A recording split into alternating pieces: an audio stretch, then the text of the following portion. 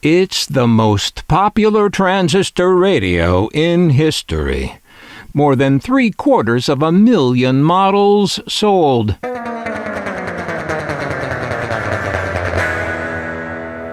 Collecting transistor radios has never been easy. They are just not out there in the wild, in the numbers you would suppose them to be, considering that back in the day virtually everyone had one, and sometimes 2 or 3. Where are they? Stored in garages with Uncle Ernie's old stuff? In the city dump? In the sock drawer? Or that junk drawer in the kitchen, where the odds and ends of life slowly pass into obscurity? Well, of all the radios I've had a hard time finding, this Channel Master is one of the least. The least hard time finding, I mean, not the least radio. Although a case could be made for both. Anyway, while not plentiful, this radio is not rare, and the claim on the box shows why. With 750,000 sold, there are still plenty around, I am sure, even if they're not where you can easily see them and pick them up. This radio made a lot of money for Sanyo. Why Sanyo? Because they made it. And we'll look at the original Sanyo model in a little while. Largish, yes, and horizontally configured. So, this is not a favorite of the folks who primarily collect the shirt pocket radios, but it has its charms, and it didn't sell in those numbers for no reason. Is that a double negative? No, I don't think not. This is one of the later incarnations of this radio. This example's grill is flatter than those seen on earlier examples, and on the Sanyo we'll be looking at. The badge on the grill is a simple flat thing with the electronics symbol of a transistor on it. Earlier, fancier versions had a red, white, and gold cloisonné badge. This 6506C has no screw holding on the back, where the earlier ones did. Inside the 6506C, we see a Sanyo speaker. The radio is powered by 6 volts in the form of 4 penlight batteries that go in a holder. That isn't here. The transistors are branded Sanyo. Now, where's that Sanyo we've heard so much about? Here's that Sanyo.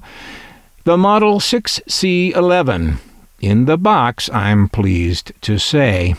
It's a pretty nice-looking box, rather conservative style-wise, but attractive and looking like it houses an item of quality.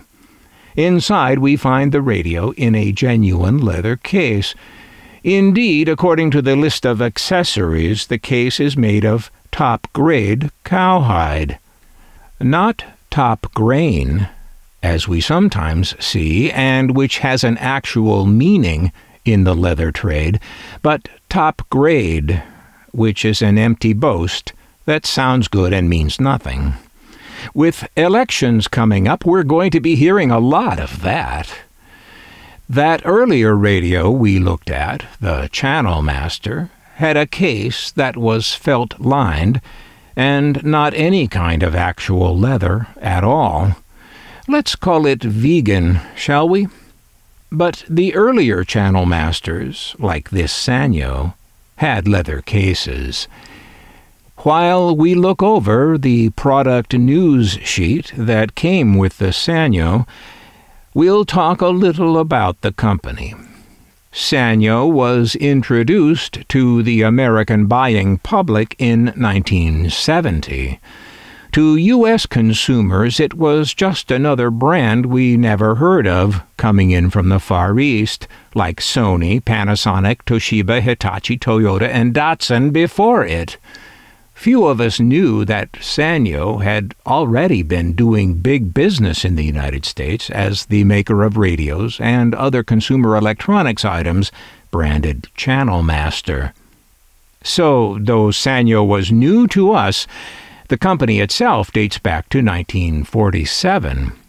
Older, in fact, even than Channel Master, which started in New York in 1949. And here's this good-looking Sanyo. Note the patterned grille and the cloisonné badge.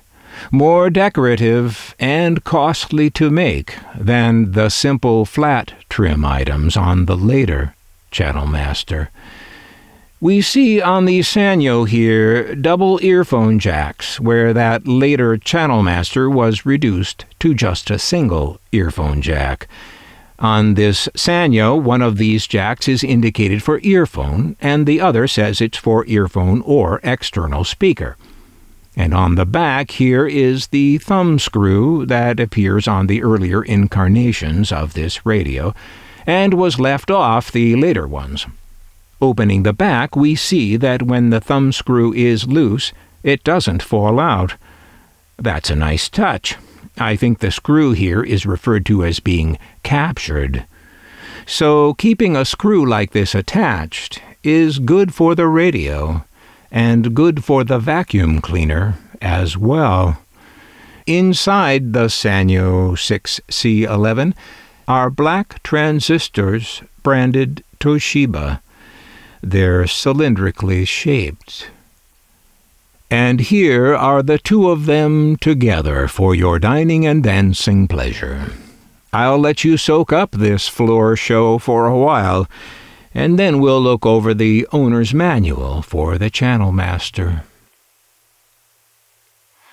Though it shows the radio with a flat grille, the owner's manual picture doesn't show that transistor symbol badge, but rather the earlier cloisonné badge, this one reading 6TR, whatever that means.